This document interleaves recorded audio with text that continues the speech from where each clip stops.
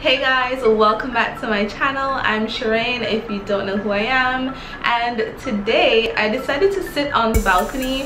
I have a tiny little balcony that overlooks a main road, so if you hear any honks, I'm sorry. I really hope the sound quality in this is good. Today's video, I'm gonna try to be as positive as I can, even though today's video is me talking about all the things I hate about China. I'm not gonna try to rip China apart. China has been good to me. If you want to see the things I love about China, I'm gonna do that video and post it right after this one. So I will link it here, which I probably cannot do because this is the future. No, this is the past. The first thing I hate is the most obvious thing: VPNs. Certain websites are blocked in China because the government has its reasons why it's trying to restrict information from its people. We need VPNs here to access certain websites and apps like WhatsApp, Facebook, Instagram, Gmail, Google. There are a lot of websites that are blocked, and a lot of these websites us as Westerners rely on a day-to-day basis, even just to communicate with our families. So VPNs are annoying. You get used to it, of course, and you figure out what VPN works for you, but VPNs are hella annoying.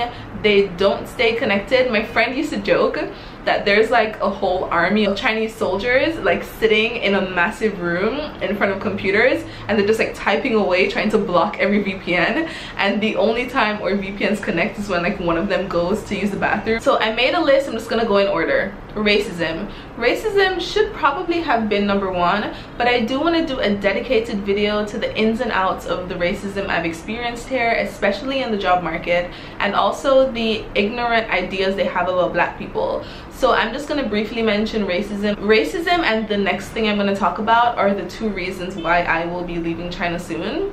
So yeah, the racism sucks. Like, racism anywhere sucks. Another thing I do not enjoy having to experience is the visa situation here. Getting a residence permit, which is essentially what you need to live and work here, is an arduous, annoying, endless task. And because the rules change every few months, I feel like no one knows what the hell they're doing. Like, literally, it is just one big guessing game. No one knows exactly what they're doing. Everyone is unsure. It's not like in other countries where you do XYZ and you are good to go. Here, you provide a certain document, but you need something else, and the other thing you need should have been authenticated. It should go here, it should go there. It's just so messy and muddy, and I used to think it was because I was a foreigner, so I couldn't really understand the process, but no, Chinese people don't even understand either. And I'm being harsh, but that's because I have dealt with a series of incompetent people over the past few weeks, so I am just over it. Another thing, having to use your passport for almost everything. Go to the bank, need your passport. Go to buy a train ticket, need your passport. Buying a bus ticket out of Shanghai, they need your passport. Buying fries at McDonald's, they need your passport. Trying to get water from the water fountain, they need your passport. Like, your passport is needed for almost everything, and it is, I mean, I get it, it's your form of identification, but to us Westerners, well, to me at least, my passport is like this sacred little book that I keep at home, safely tucked away. Like, I hate having to travel around with my passport for fear of losing it, because if I lose my passport in China, what am I gonna do? So yeah, carrying around your passport is necessary, but ugh, it is so annoying. The next thing some people like, some people don't, is the staring. The staring never stops. When I first got here, I thought, okay, I'm new, they haven't seen this black girl on the block.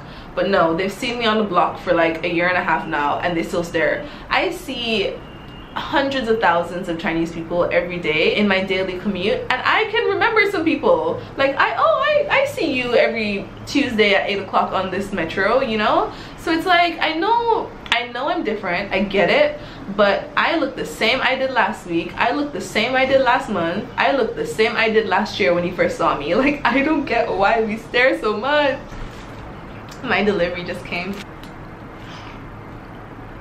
So the next thing I cannot stand is picky taxi men. So in Jamaica, The taxi men are practically begging you to come into their car. They will stop on the side of the road, get out of their car, they'll see you walking past, and they will literally convince you, give you a full essay on why you need to come into their car and have them take you where you're going. But here, you put your hand out to get a taxi and that taxi is ignoring you. Certain nights, like I remember one time, me and my friends were gonna go out and it was 3 of us, but one of us, she couldn't make it because literally 10 taxi cabs passed her that night and she just could not get a taxi cab. That's before we had Ulama. No, I'm hungry, that's why I'm still thinking about Ulama. Ulama is for food. But yeah, that was when we didn't have Didi. Didi is for taxis, it's an app. So we were relying on the taxis in the street just driving by. Like, I don't understand how they're so picky. Them want pick, choose and refuse. Like, aren't y'all trying to feed your family? Pushing is a thing here. Lining up is not a thing here, especially for public transportation. I used to take the bus part of the way to school, and the grandmas and grandpas, they are aggressive. They're trying to get on that bus first to get those seats. You don't need to be pushing, but I think they're competing against each other. The competition was fierce.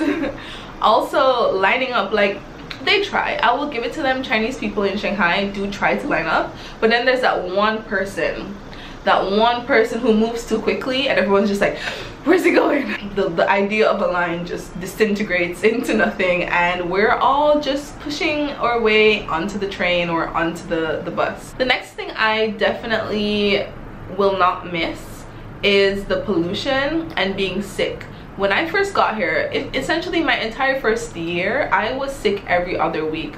I've been healthy for maybe about 2 months now, but I do have a little bit of a pollution cough. But it is far better than I used to be, especially in the winter and when I just got here. You're just always sick, and especially teaching kids.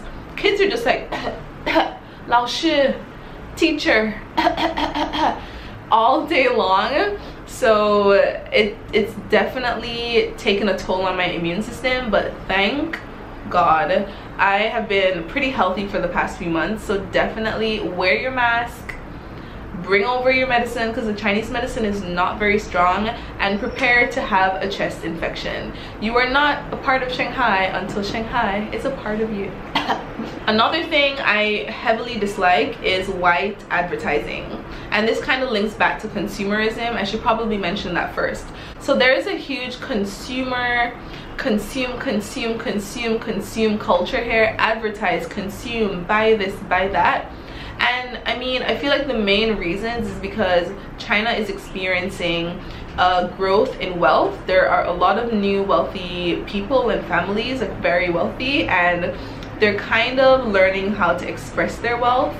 So that heavy consumerism definitely has a market here. Even the stores are just massive. I mean, I've never been to such big stores. Okay, there are several fast fashion chain stores all over the city. Like practically every 2 metro stops you can find a Forever 21, H&M, Zara, and the list goes on. Seeing so much consumerism in your face is a little bit, I just don't enjoy it, especially because I know how problematic fast fashion is. This I say while consuming fast fashion, but let the hypocrite live. I am kind of a hypocrite because I happily shop in H&M, well I used to, and Forever 21 and Zara. I freaking love Zara, but I'm honestly, I'm really trying to do better because I know what the cost of fast fashion is. I know that there are people in factories in awful working conditions, especially women, and like considering myself a feminist and supporting fast fashion is completely contradictory. There are so many women whose women's rights are completely violated just to make some clothes for us to wear. With those wages, they can't even buy the things that they're making.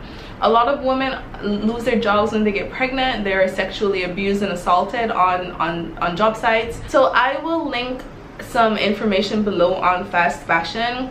Fast fashion is really an issue, and as someone who consumes it and who knows about the issue, I understand how hard it is to move away from fast fashion. And the thing is, I never even used to be into fast fashion because I used to make my own clothes. Now all of a sudden I'm in China consuming things that are problematic. There are a lot of people who don't have enough clothes and have to use fast fashion because it is cheap.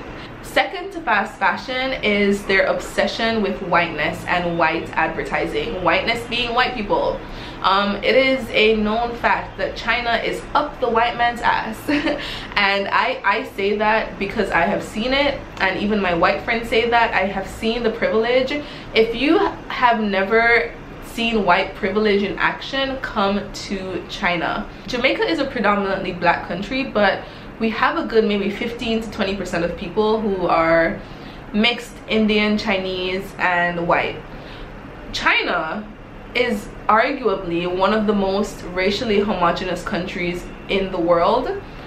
Everyone is Chinese. So it is just puzzling to see so much white advertising in a country where there aren't any white people. I did advertising and I understand aspirational marketing. I understand using someone who you want to aspire to be, but you can't be white. Like, you can't change your race. So how does that even work? In Jamaica, we have a mixed pool of people to choose from for our advertising, so I understand it. I'm not gonna be a non-white person and look at a white person advertising a product that comes from my country and somehow identify with that and want the product. I don't know, maybe it's just me, but it's just weird. One more thing that I find really annoying and I hate about China is how difficult it is to send money home or to take money out of the country. And I understand the government does this because they're being selfish. They're thinking about their country, they're caring about their people, and they're making it hard to move money out of the country, especially with it being a communist country. They want to keep their shit in. But I'm a foreigner here and I want to send money home, I want to take money out, and it's really hard figuring out the best way, especially if you didn't prepare before. So I suggest having a bank account that is not Chinese and setting up a PayPal so that you can kind of transfer money from your Chinese bank account to your non-Chinese bank account using PayPal. So the last thing I have on this wonderful list of things I hate about China: Chinese food with meat. Oh my gosh. Chinese people or restaurants, when they make food, especially vegetable dishes, they just love to sprinkle a little bit of meat on it. They just sprinkle meat as their garnish. So when I had just gotten here, I was training with my company and they had a dinner, like a welcome dinner. So we went to dinner, and before I had even come to China, I let them know that I am vegan, so I hope that is not an issue and that, you know, whatever they provide for me will suit my dietary preferences. So we went to dinner, and I'm not blaming anyone. They assured me that's a restaurant they always go to. They know what the veggie options are. So we got a few veggie options. So they ordered an extra dish for me to take home, and the next morning, well, the next afternoon at the apartment, this is when we were all staying together, I pulled out my eggplant, ready to get my rice and my chopsticks and get me right for lunch. So I pull out my eggplant, warm it up, and I look, and there's like these little square bits of something that I thought was ginger. So then I look closer because now it's daylight. The night before, it was a dimly lit restaurant. We were drinking our baijiu, laughing, having fun. And now it's bright morning, the sun is telling me the truth, and I realized that it is meat. So I asked my roommate, I think it was Gina, I'm like, Gina, what the hell is this? She's like, that looks like pork. That looks like pork. So I may or may not have eaten little bits of pig in my freaking eggplant, and from then on I learned my lesson. And it's not even that I learned my lesson, it's that I tried my best to learn how to navigate being at least being vegetarian here. And like, there's so many times I've gotten meat in my food, like wobuchuro, wobuchuro, wobuchuro, wobuyao, wobushihwan. I don't want no meat. And it doesn't matter how I say it, there's been more than a handful of times that I've gotten meat in my vegetable dishes. So that is something you have to be on top of. You have to let them know, wobuyao idiendien, wobuyao. You just don't want any damn meat. This has been all the things I hate about China. I'm sure there's more, but we're not gonna get any more negative. I don't mean to offend anyone. I'm just giving a part of my experience both positive and negative, because there is a what I love about China video coming after this. So thank you so much for watching, and I will see you in the next video. Bye.